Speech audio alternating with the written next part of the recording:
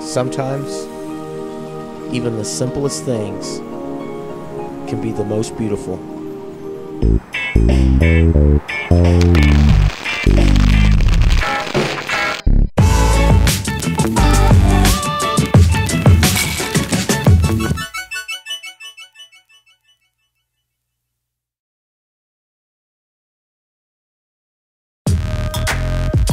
Here is everything you need to make the flower bracelet. Once you have everything you need, you're going to take your string, match up the ends, making a loop on the other end of the string. Be sure to have the ends of string matched up.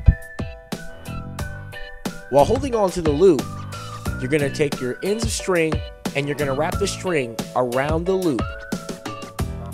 Taking those two ends of string and running it through the next loop while holding the loop and pulling the string until you've made the knot.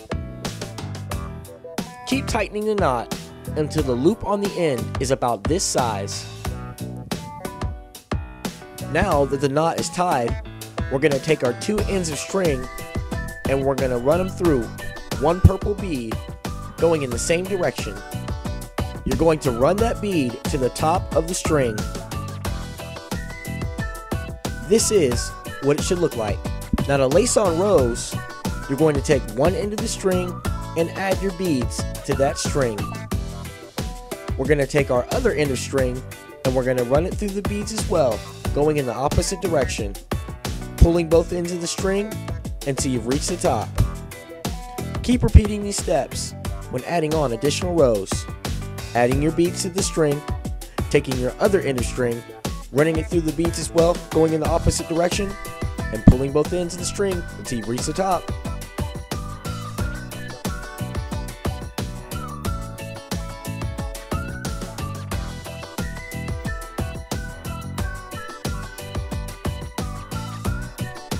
For the fifth row, I decided to use green, which I think works best for the stem of the flower.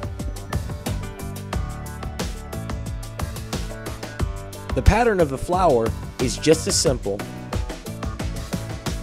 It consists of a row of 2,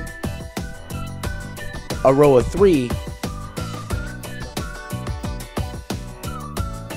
and another row of 2 with a different color in the middle of the pattern. Leave a comment below and let me know what you think about this color scheme.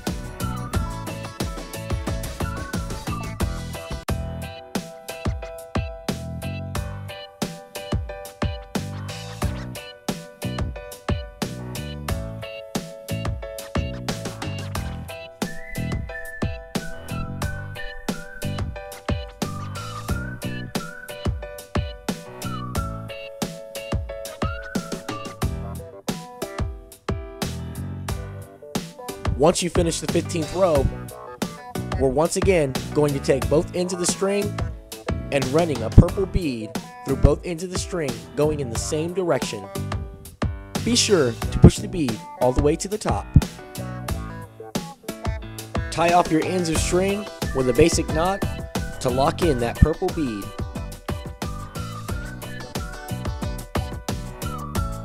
With holding a little bit of space, we're going to take our two matched ends of string and we're going to once again make another knot by taking the string, wrapping it around, running the two ends of string through the big hole, and pulling the string tight.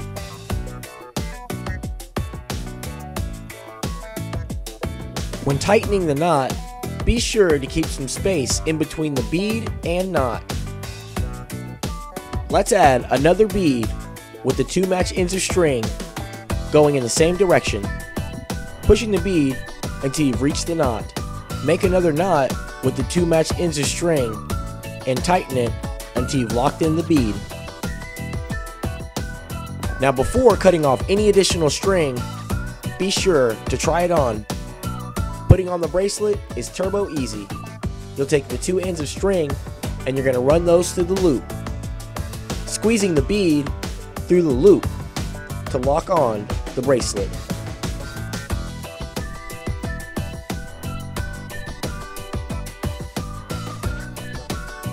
And there you have it, a perfect bracelet to wear or to share with friends. I really hope you enjoyed this tutorial and making these bead bracelets. Let me know what you think with a comment below. And if you haven't already, you can also subscribe if you want to be notified for the newest episodes of TurboBeads. Thanks for watching.